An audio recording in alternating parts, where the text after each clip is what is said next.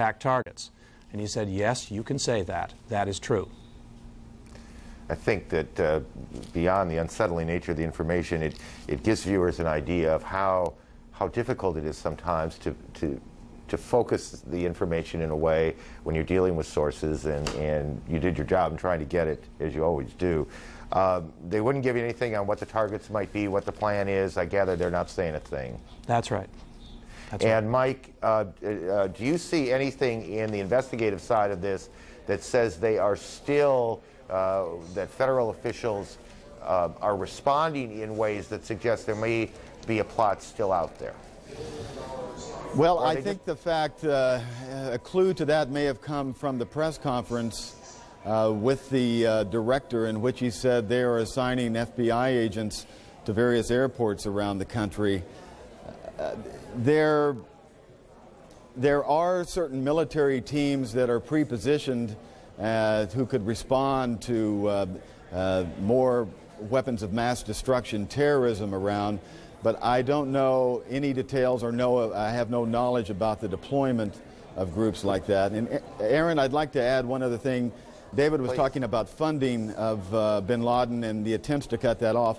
What we've seen in talking to terrorism experts who really know this Al-Qaeda organization is that a lot of these groups who operate under the Al-Qaeda umbrella, various terrorist groups from North Africa and others in the Middle East, have, with their cells, instituted a policy of self-sustainment in which they are raising funds on their own on the ground, basically using cybercrime. And a lot of, I attended a conference that had a lot of government intelligence officials in Scotland this summer, and it was called, the title of it was called Organized Crime and Terrorism, and how they're moving into organized crime, especially identity theft, in order to sustain themselves for the long haul so they can operate for years at a time somewhere and come through with missions like this.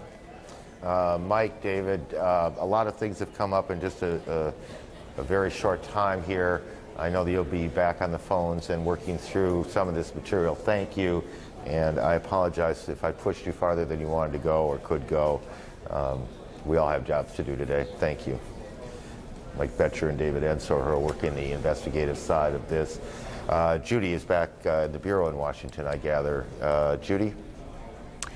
Hi, Aaron. Yes, under warm shelter, I guess you could say, after having been at the cathedral this morning. You're talking with our colleagues about fast-moving developments in this story. Meantime, all across the nation today, in houses of worship, in schools, businesses, and in living rooms, Americans have been praying and remembering the victims of Tuesday's terror. But at Ground Zero in New York, in the ruins of the World Trade Center, search and recovery efforts go on with yet another complication.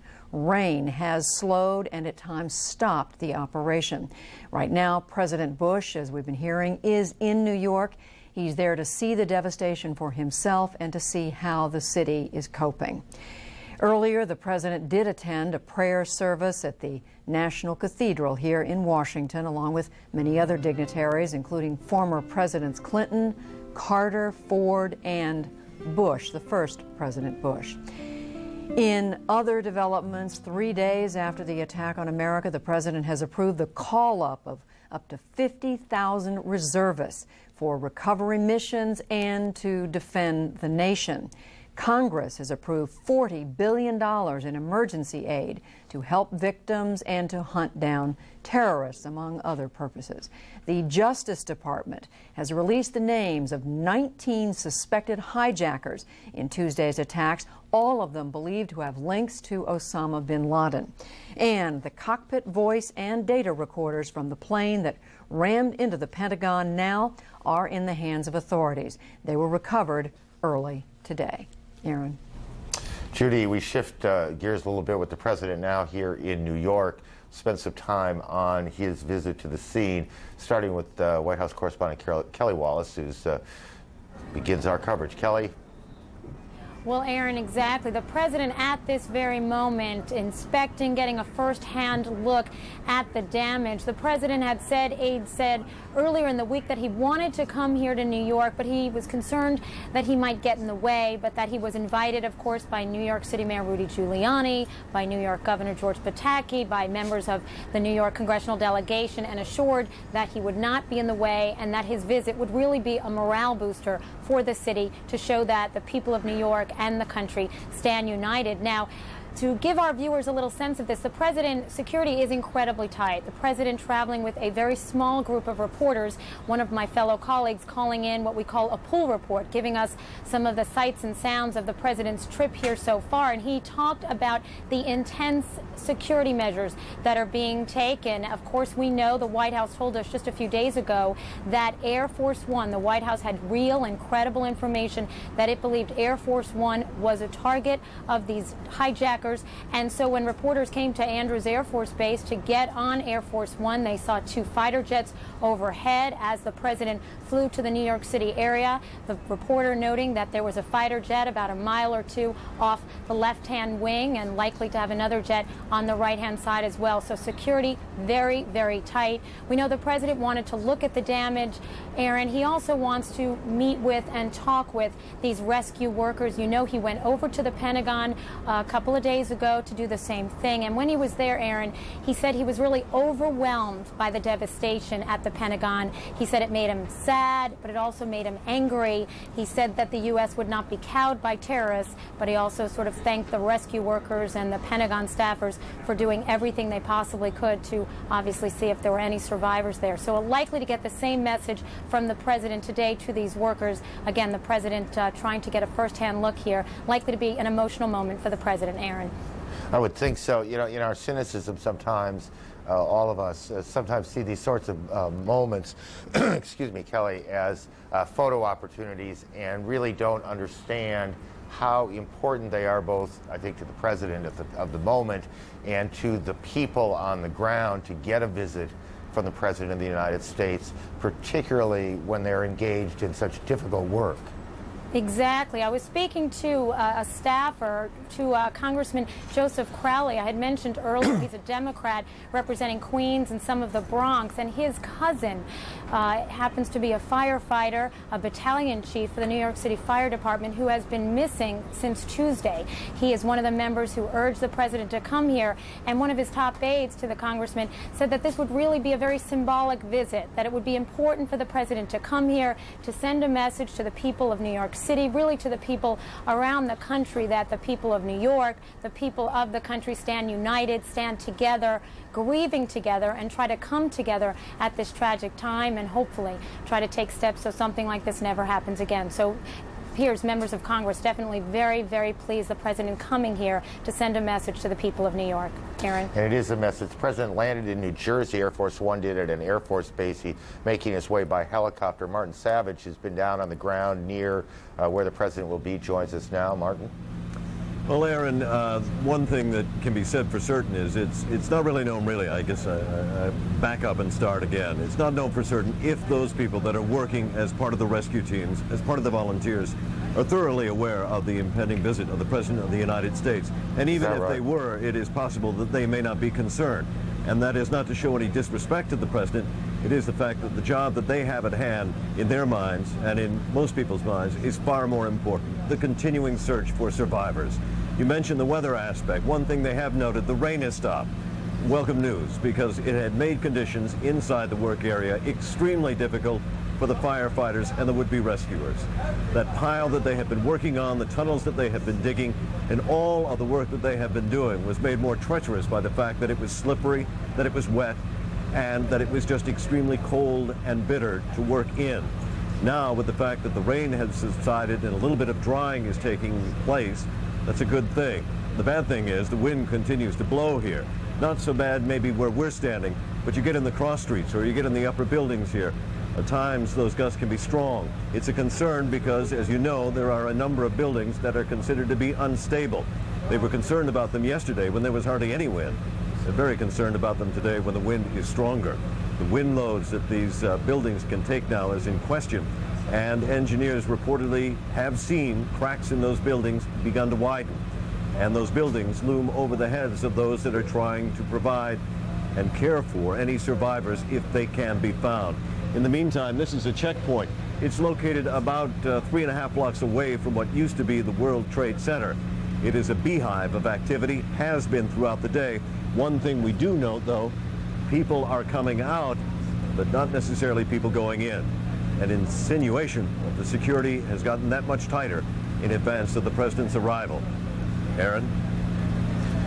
CNN's Richard Roth is also on the ground covering the president's visit to the site. Richard, are you there? Yes, I am, Aaron. And give me an idea where you are, Richard, and if you can see the president yet. No, I can't see the president. I am in Lower Manhattan, and we're still looking at the devastation of the scene here, Aaron, but it's still very quiet as the mayor has, in effect, cordoned off most of Lower Manhattan.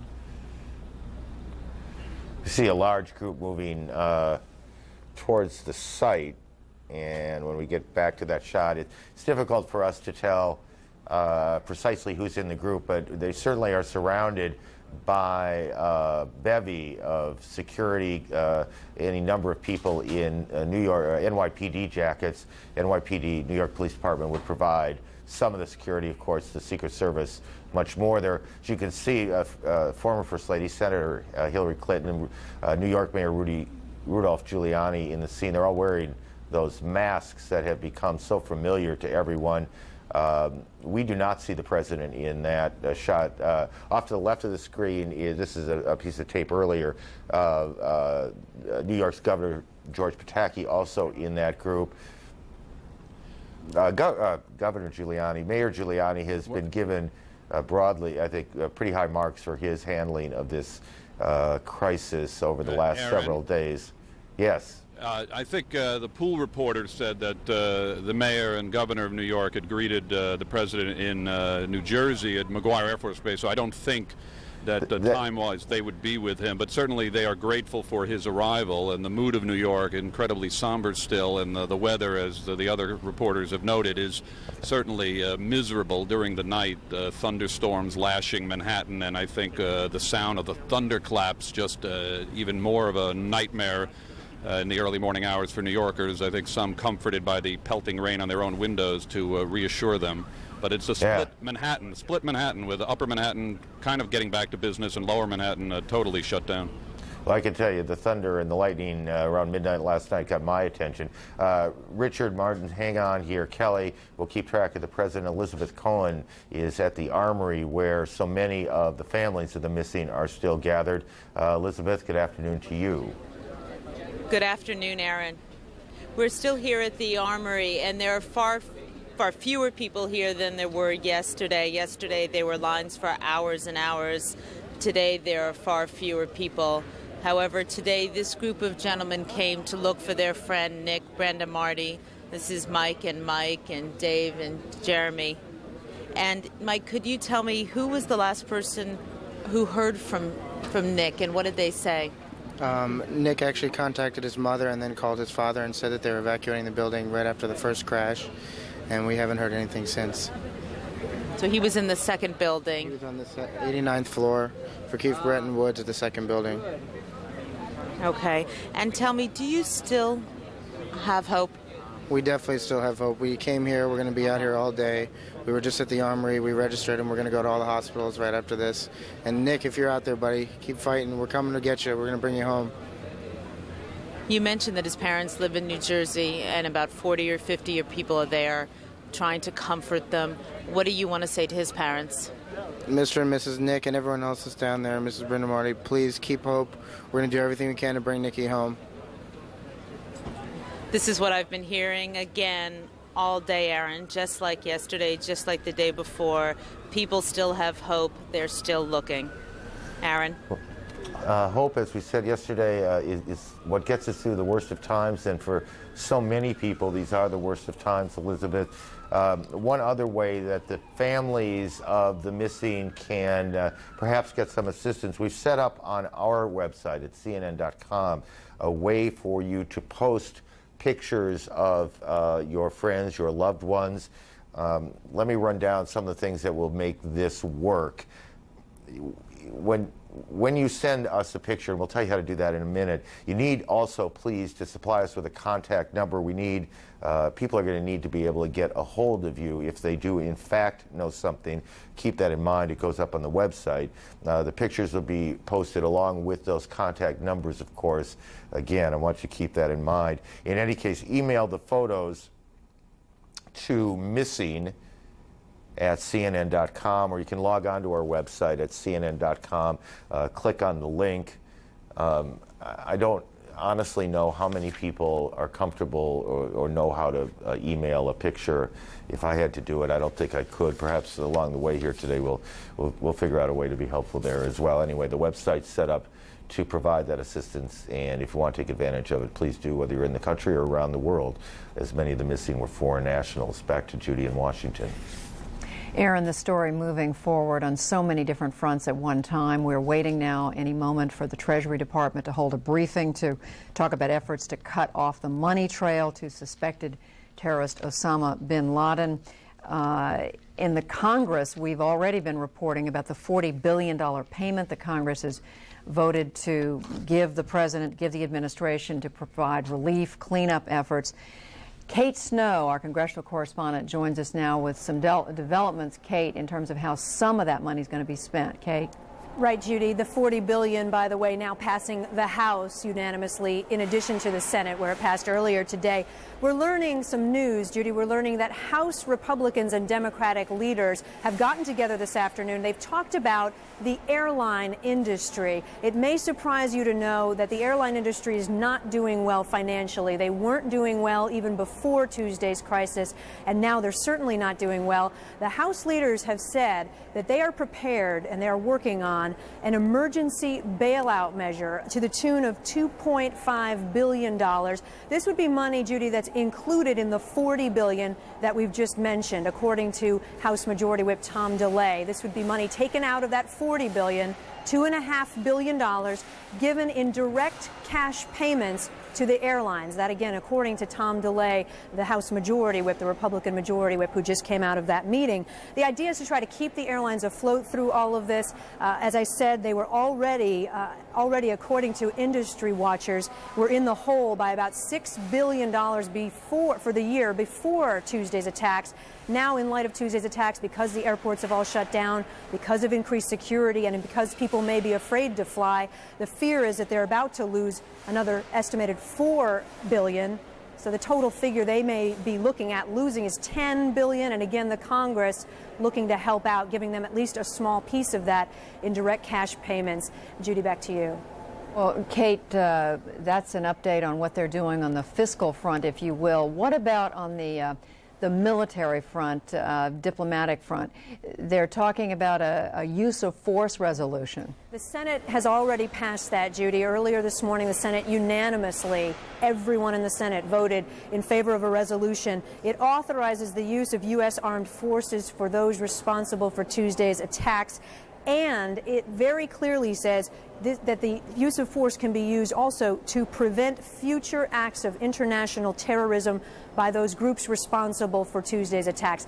The language is very important here, Judy, and they worked hard on the language. The Congress wanted to pass something to help the president, to give him some backing, but they wanted to be clear about what the president was authorized to do from their point of view. And again, he is now authorized by the Congress to use force against those responsible for Tuesday's attacks and against those who were responsible for those attacks, should they be planning any future act of terrorism.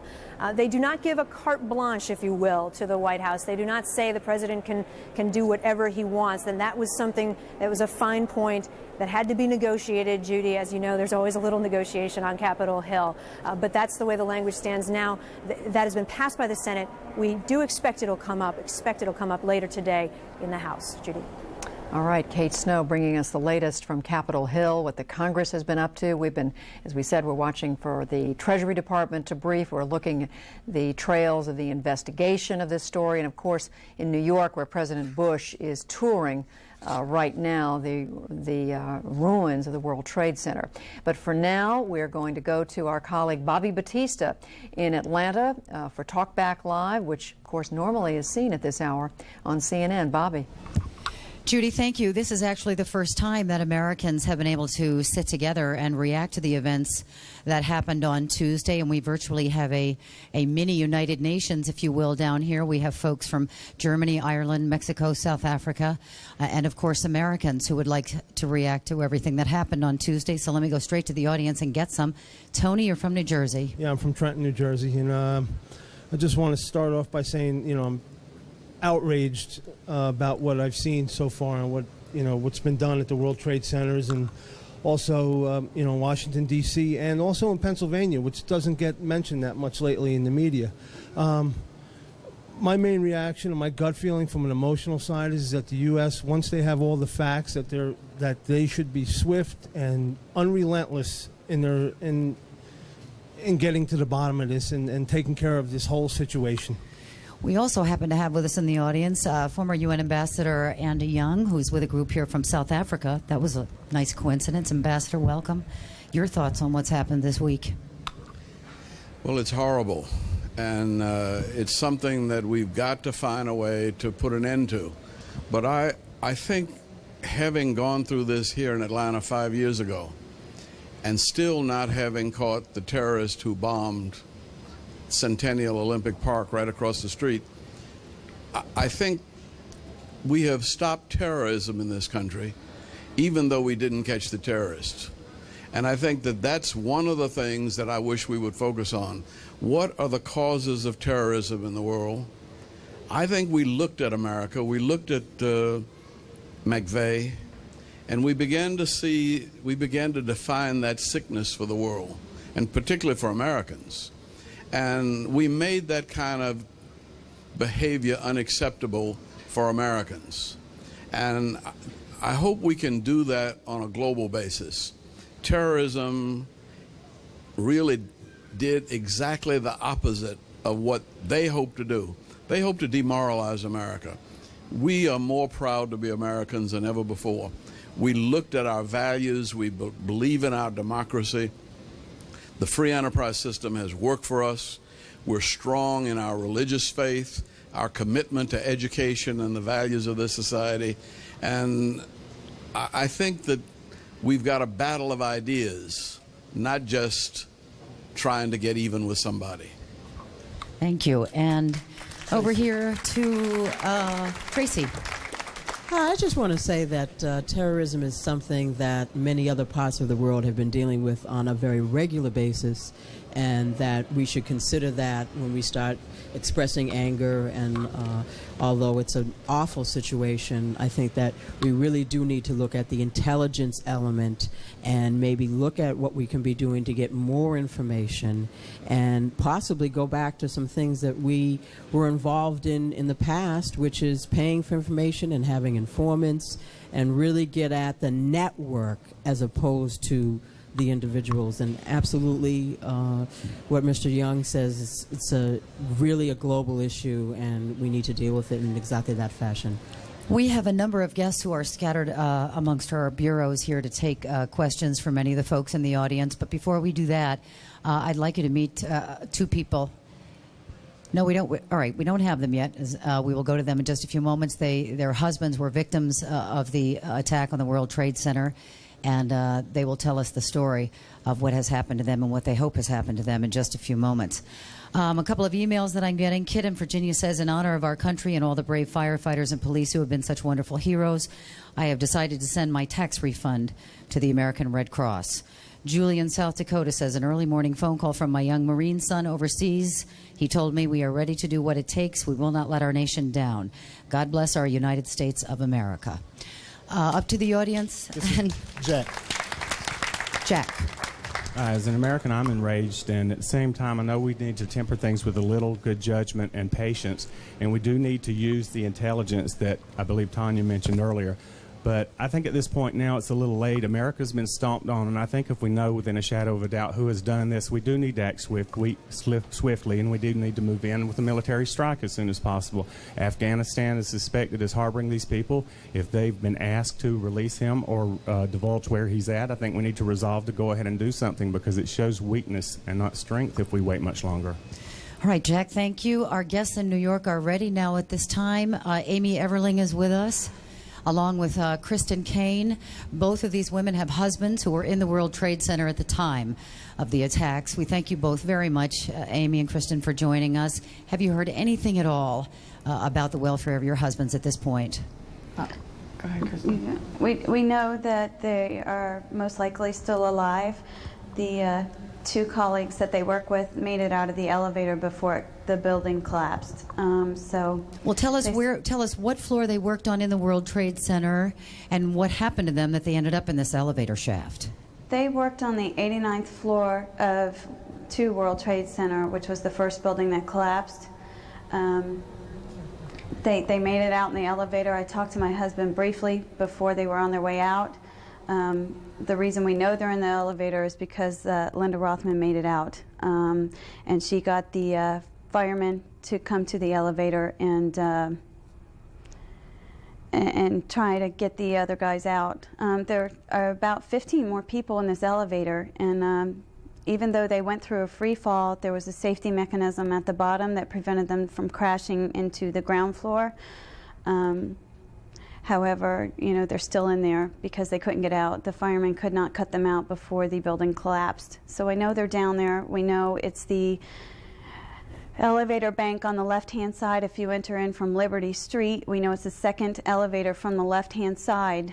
So we know which one it is. We know that they were in good health. And it's just a matter of getting them out. If we could get the people there to start digging. I mean, there's 15 families here that have family members in there that they'd probably like to know they're still alive too.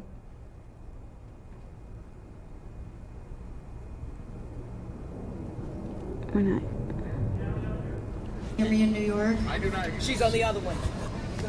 The guy, I'm not sure they can hear us anymore in New York. Amy, Kristen, can you hear me? I hear you. Okay, I hear you now. okay, we lost you there for a few minutes. Okay, so let me try to understand this. Your husbands and a bunch of other people got in this elevator. It went through this free fall, and the brake went into effect, which, you know, kept them from falling all the way. And they ended up between like the ground floor and the first floor. Correct. Yes, that's where they are. And so, okay, so firefighters are now telling you there is a good chance that they could still be alive because there's enough air in there. Yes. We're hoping, yes. Mm-hmm. How much air? We've been told 10 days worth of air. Possibly, yes. Possibly, yes. But I talked to Lauren Smith, which is also one of the young ladies who got out of the elevator, is their colleague. And she said that there is a crack in the door, small enough for them to fit through, but air is coming in. Mm-hmm. It's just the water. What kind of help are you guys getting from rescue workers in New York to try to get to them? I have had an angel on the ground. His name is, he's an officer, Louis Savelli, and he's been giving me updates every now and then when he can. The last word I heard last night is that they finally secured the building enough to get inside. They're able to enter from both sides of the building now. And some firefighters, I don't know if this is true, but they're hearing tapping. And they know that there are people down there. It's just a matter of getting enough people or workers in there to get them out. So can they give you a rough estimate of when they think they might be able to get in there? Oh, I know, that's so frustrating. And that's the frustrating part. And it's not just us. We're here for the other family members of those people that are in the elevator with them. You know, there's 15 people that are still alive here. And if they're looking to find some people still alive, this is where they can go. And that's what we're trying to let everyone know. Tell us, if you will, about your husbands. They work for the brokerage firm Keefe, Bruyette & Woods. It was on the 89th floor. They're in the research department.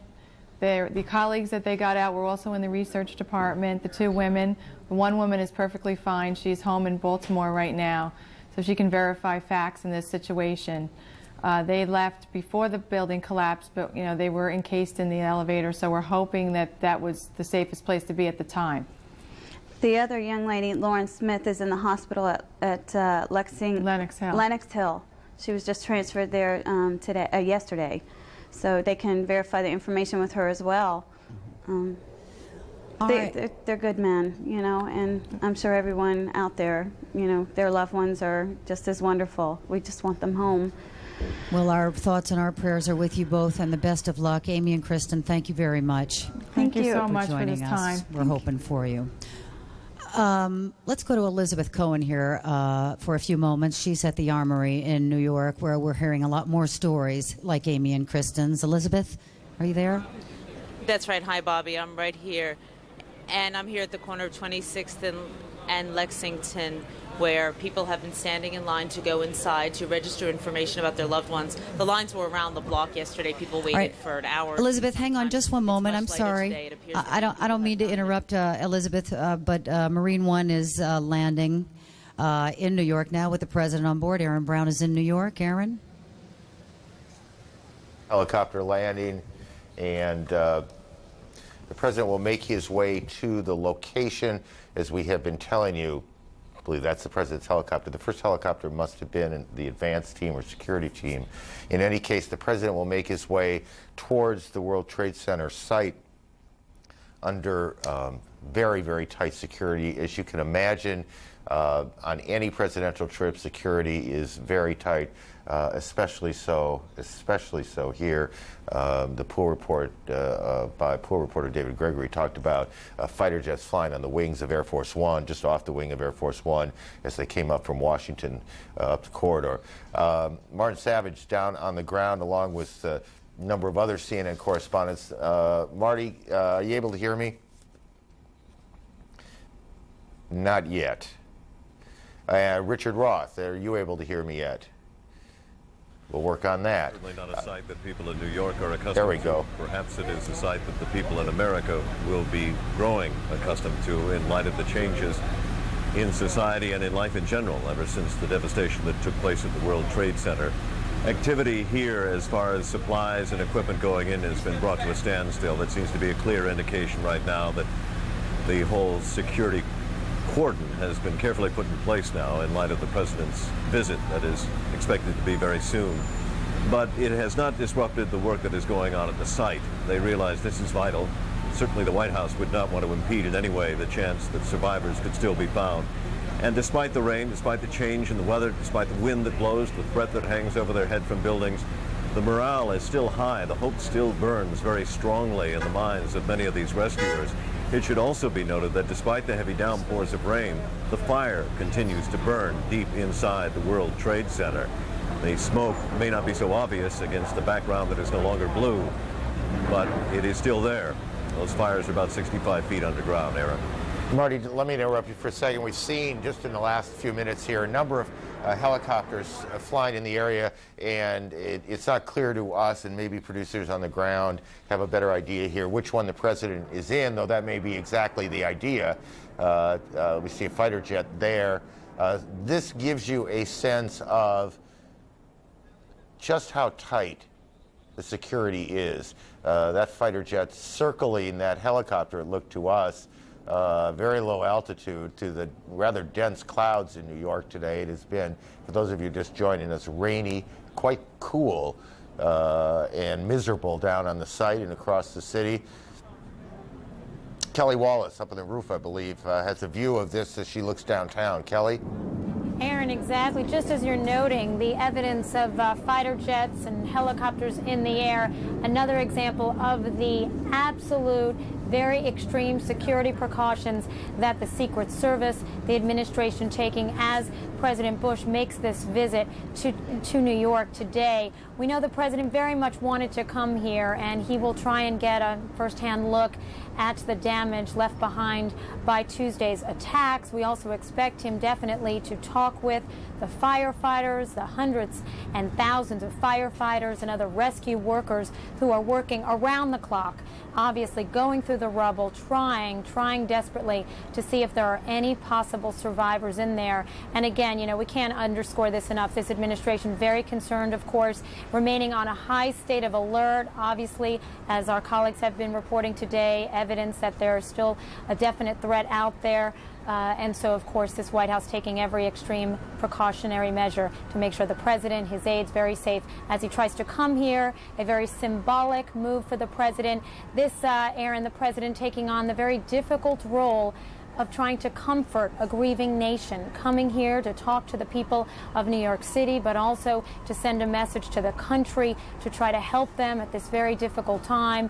Balancing that, though, Aaron, with, of course, his resolve to not only try to find those responsible for these attacks and hold them accountable, but this president saying that this will be the focus of his administration, trying to stamp out, I think he said whip out yesterday, terrorism around the world, and that is going to now be the focus of this administration, just 9 months old. Aaron?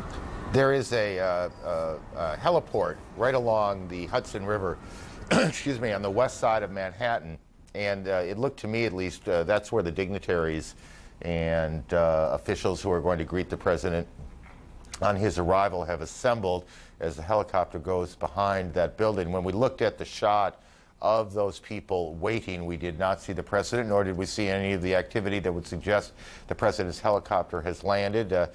Perhaps this is the one. As we said, a number of helicopters preceded this one on the ground. It may have been just other officials, excuse me, or it may have been decoys, a way to just further, I guess, the security that is already in place. Kelly, because you're one of the White House correspondent team here, do you know how long the president plans to spend on the ground here in New York?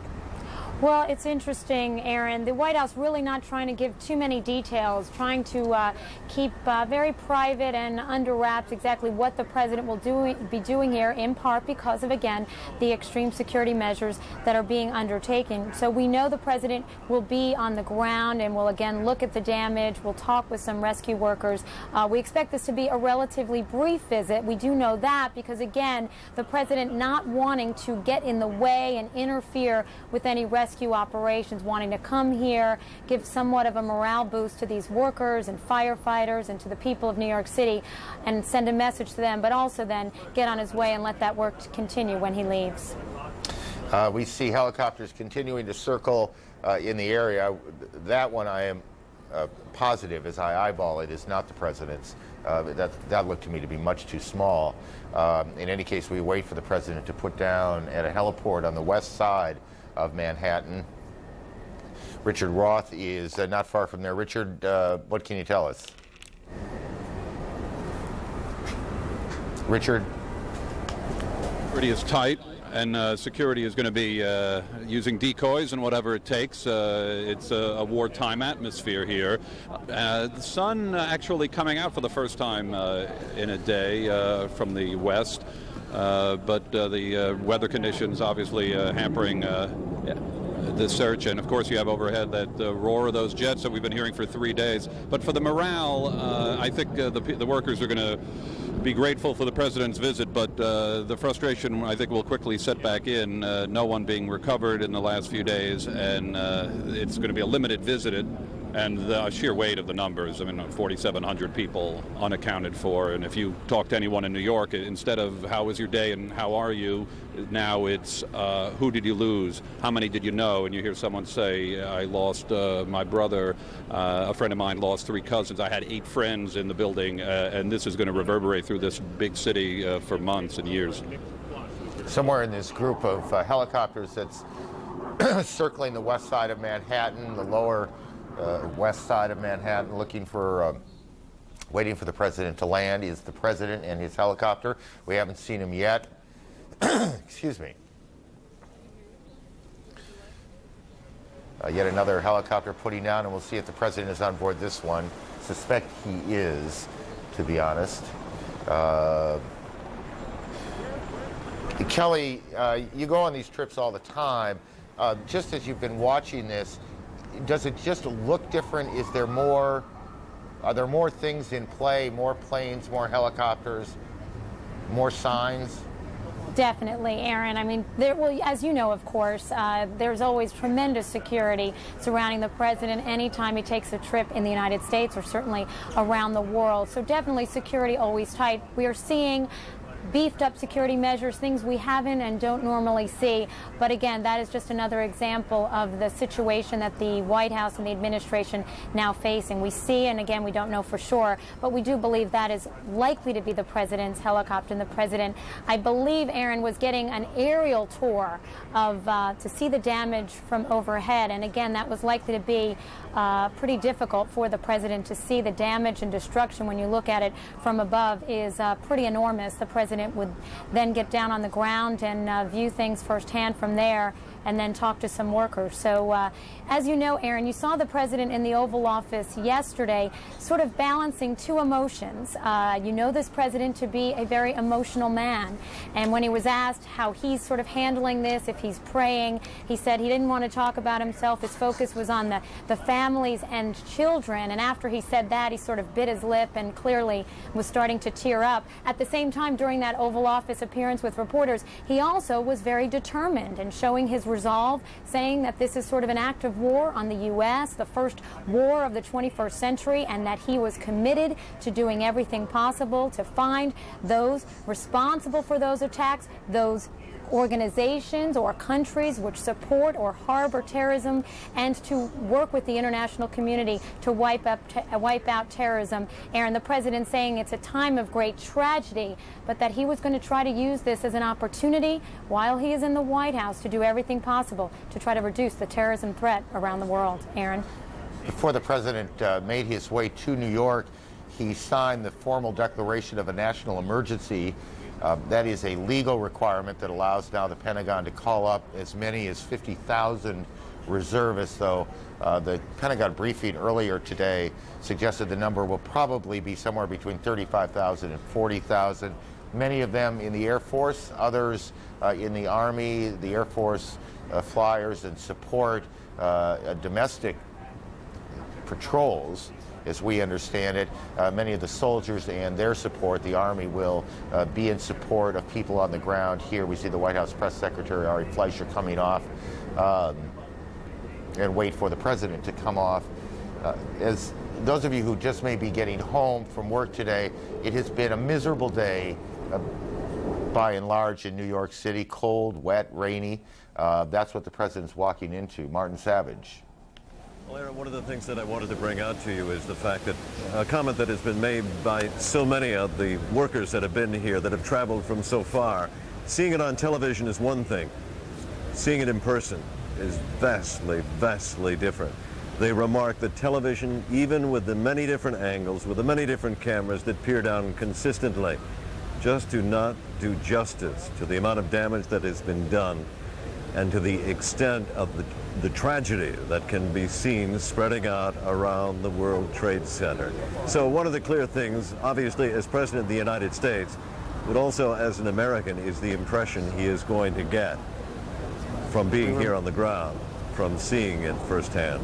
Aaron? Marty, we remember being with President Carter 20 years ago after the eruption of Mount St. Helens, when he flew over the site. Judy Woodruff, in fact, was on that helicopter with us back then, and that's exactly what he said, that television doesn't begin to do justice to the magnitude of something as big as the event is. The screen remains the size it is, and it all has to fit in the screen, and when you see it in person, you do get this extraordinary sense of how large the area is. The other day, Gary Tuchman, who got quite close to Ground Zero, correspondent Gary Tuchman, talked about blocks and blocks, 10 blocks, I think, around the Trade Center that showed dramatic signs of destruction, buildings collapsed, heavily damaged.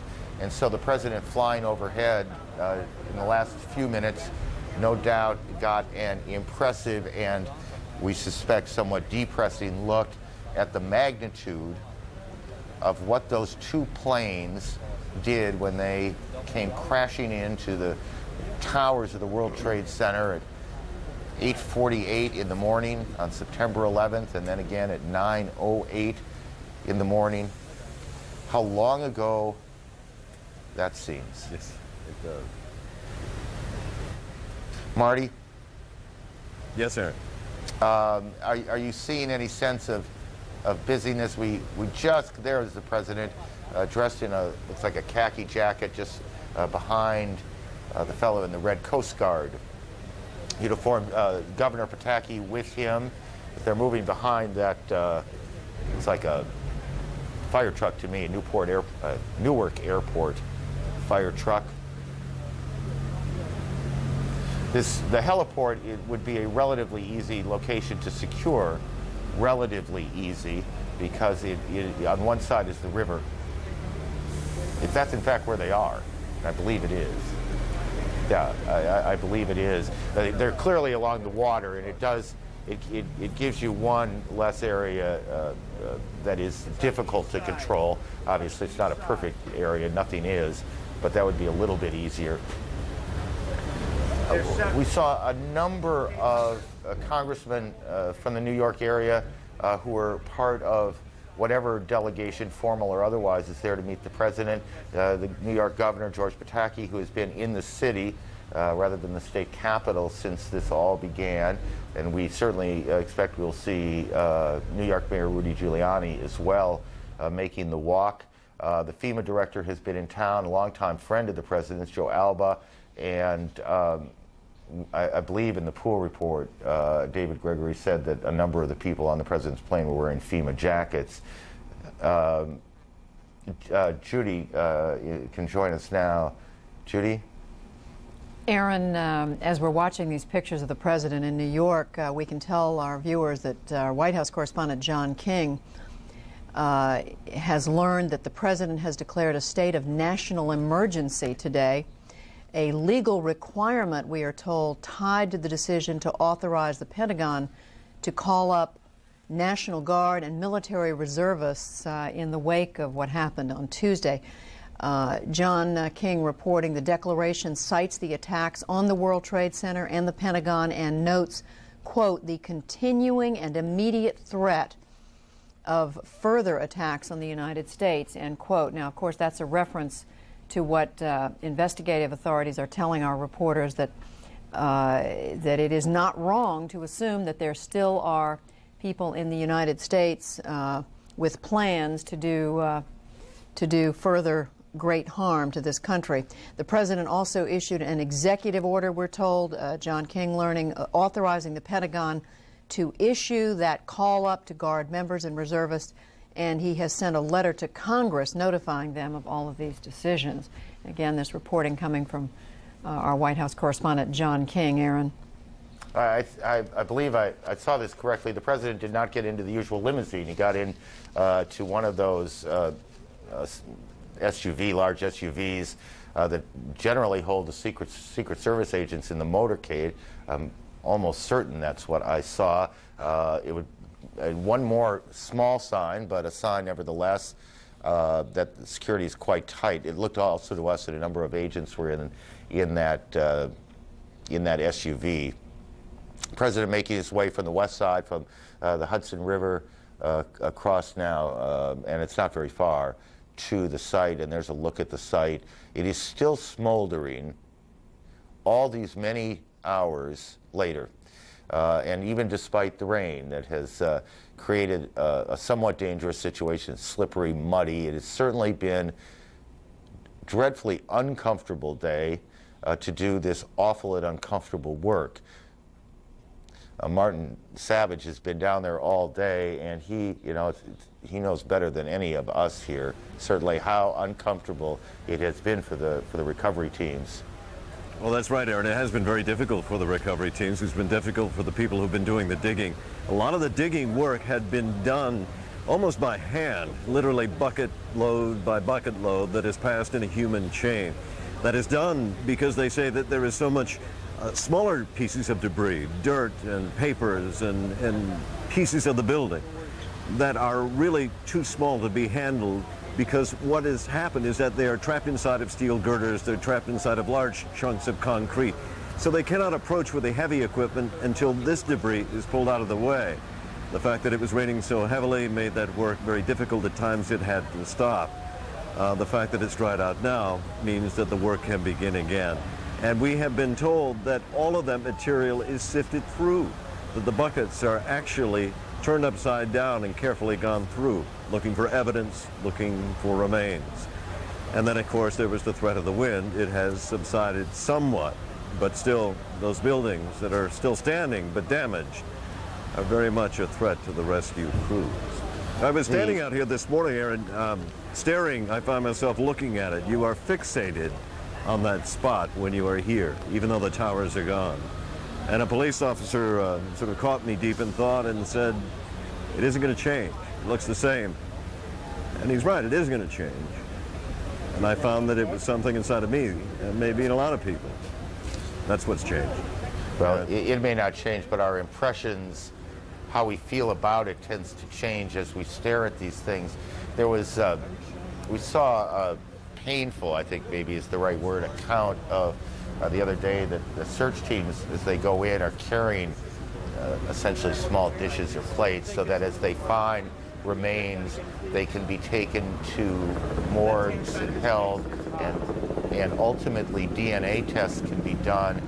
This is how, in many cases, people are going to be identified, so families can, when that becomes necessary, have funerals for their loved ones, say goodbye in ways more appropriate than this.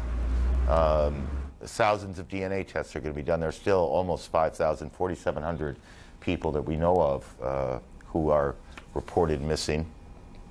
And it is, we also, there have been a number of accounts of people who have made cell phone calls out and helping rescue workers to locate them and get them out in the hours, in the first hours. There hasn't been much of that, and no survivors have been found today.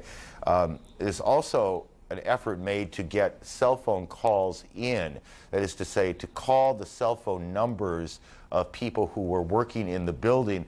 The cell phone technology essentially would allow then the phone company to track where that cell phone is. It also, if the phone is still working, the ringing sound itself might help rescue workers identify where someone is buried, possibly still alive, possibly not, but would help them locate someone. There was a report I heard earlier today that rescue workers, some of the firemen thought they heard some pinging sound, someone maybe banging against something, and I haven't heard anything on that since. So what we know for certain is that so far today, no more survivors have come from the site at all. Marty?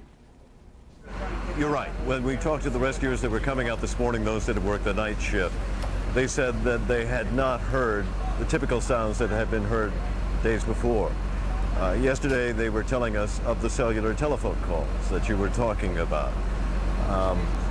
And they told us specifically what they knew about the individual. I'm not going to pass that along because it would only serve to give hope that may not really exist at this point to a family that waits. And then there were the tapping sounds, the knocking sounds that have been reported. And you know, it's a remarkable scene when you're down there at this search site, and there's literally hundreds, sometimes thousands of people at work at the same time. And there is a shout that goes out, quiet. And it's passed throughout the throng of the rescuers. And very quickly, that whole site becomes so silent, you could hear a pin drop, quite literally. The engines are shut down. Everyone stands in place, almost holding their breath and listening, along with that person who thought they heard something, and above all, hoping. Time goes by, and then it all begins again. Aaron? Richard Roth is down on the streets as well, as Richard has been, as Martin Savage has been down there for the last several days. Richard? Yes, Aaron, I kind of struck by something maybe with a political touch that doesn't really seem that pertinent now, but and it seems almost meaningless, but for months there was so much talk in New York City. When would the new President Bush visit this city? There had been more of a Democratic turnout here. It was now Senator Hillary Clinton. It all seems so ridiculous now. Who would have thought months back ago that this is how President Bush would return to the city? He'd already been here once before, maybe a second time, but brief visits. But it's incomprehensible that anyone could think about that's how George Bush would come to a city which is needed of a morale boost. And they're going to get one today by the visit by the president. Judy? Aaron, again, as we keep an eye on the president, what the president is seeing there in New York City, we are constantly watching the developments in the investigative front, and I can tell you that our national security producer, Chris Plant, is reporting that the Defense Department's investigating the possibility, as hard as this is to believe, that 2 of the alleged terrorists involved in what happened on Tuesday may have attended schools run by the U.S. military. Now, this is according to a senior defense official.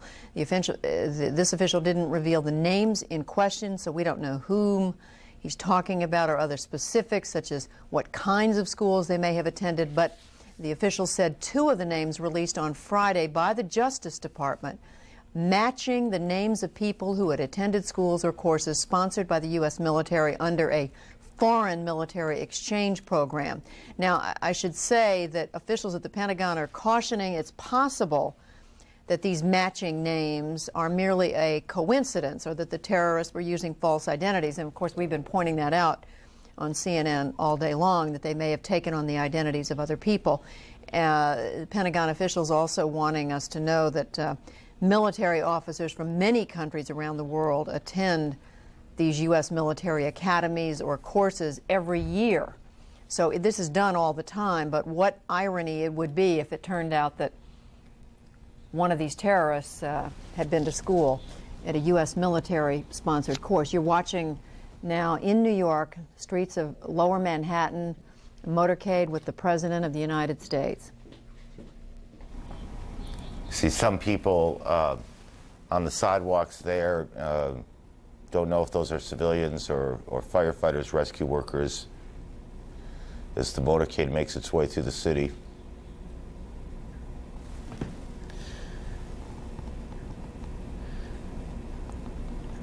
Aaron, can you tell us, do we assume traffic has been completely, maybe, well, maybe you've already answered this question. Yeah, as you know, because of your years at the White House, whenever the president moves, essentially traffic around the president shuts down. If you're on a freeway, they shut down all the exits along the way. And in fact, the other day I heard former Vice President Gore make a remark about that as he talked about his new civilian life. There isn't much traffic down on Lower Manhattan. These days it's all pretty much cordoned off anyway. And clearly nothing is moving very nearly around the president at all. The president is, we believe, in one of the Suburbans, large SUVs that always accompany these motorcades, usually filled with Secret Service agents, sometimes medical personnel, all part of the formal movement process of a president of the United States. And these things are kind of large and unwieldy, as you can imagine, and particularly down in that part of Manhattan where the streets get a bit narrow and tight as they'll move through here. And it has stopped, and we can't tell you why it has stopped. We just don't know. Much longer motorcade than the typical one the president would be traveling in. It seemed that way to me. It seemed that way to me, that there were considerably more cars in the motorcade than you would normally see. And we assume that there are a fair number of New York City, New York State officials, FEMA officials, and the like. But as you can see, that's the back end of it, and it's still going. The white cars would be almost certain would be New York City police cars, would be part of the motorcade. We see a number of ambulances as well. So you would have New York City police, you would have Secret Service. Kelly, you most recently, I guess, of us been in these motorcades. Who else is in that long line, would you suspect? Well, it's hard for me to see from the vantage point looking at the monitor here, but as you and Judy both noting, obviously a tremendously long motorcade. You have senior staffers and those traveling with the president. You have a whole slew of Secret Service officers there. You have, New York City Police Department and ambulances on hand and more security measures than any of us really know. And as you know, Aaron, the U.S. Secret Service not talking about, and we certainly understand they never do, talking about the security measures that the Secret Service takes to make sure that the president is safe and sound. All we know is that the U.S. is really operating on a heightened state of alert, and that is expected to continue for an indefinite amount of time, while there is still a concern about threats out there. So we just can't underscore the security situation. As we also noted yesterday, we saw it firsthand around the White House. We saw that the Secret Service decided to expand the security perimeter around the White House, basically closing off to pedestrian traffic several blocks around the White House, and also to any vehicular traffic as well. So they are taking every step they can take to make sure that the president and his top aides are safe and sound. Part of what's so difficult right now for the administration, for the country in many ways, is that while the president wants to project a sense that things are okay, in fact things are something less than okay. This gathering at the National Cathedral today that Judy was at, most notably absent from that was the vice president, who we gather was kept away for security reasons. They didn't want the president and the vice president in the same location.